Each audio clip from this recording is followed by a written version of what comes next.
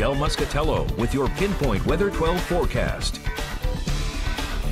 April showers, we've had a lot of them this month. We have seen rain on 16 of the first 23 days this month. That's counting today too. And we're now up to 4.5 inches of rain as of yesterday at the rain gauge at TF Green Airport. That beats last year's amount by an inch and the normal amount by more than an inch. So it has been a damp morning, and we're finally going to start to dry things out. We're seeing that already in North Scituate. It's still overcast there and cloudy skies in Providence. As I mentioned, we'll see some slow improvements today, eventually seeing some breaks in the cloud cover in Rhode Island. Clouds are a little more stubborn the further east that you go. So places like Boston, Plymouth, Cape Cod, and likely to see an overcast and cool day.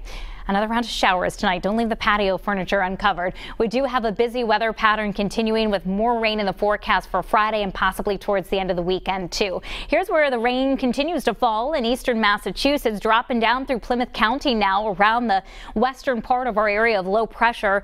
To the further parts of the west you go, you're going to find the warmer temperatures up into the lower 50s in Providence and Smithfield, and we're dry and it's turning brighter in Hartford and New Haven, even westerly at 56. And we've had a couple of breaks in the cloud cover over the lower part of Narragansett Bay too. New Bedford 48 and dreary there, Boston at 50 degrees. So this morning stays mainly cloudy right through midday. And then as we head into the afternoon, you're more prone to those sunny breaks. Low pressure going to be moving out. Second system for this week is this area of low pressure crossing the Great Lakes this morning. It'll swing a cold front through that'll pass during the overnight hours tonight and early tomorrow morning. So here's how the rest of the morning looks. We'll keep the cloudy skies here through the end of the morning, and at lunchtime, as I mentioned, starting to see some breaks of sun. And the further east that you go, the more the clouds are going to be hanging around today. 8 o'clock in the evening, we're under partly cloudy skies, and at 11 o'clock at night, more rain showers moving in. Those showers mostly gone by the time the sun comes up tomorrow morning,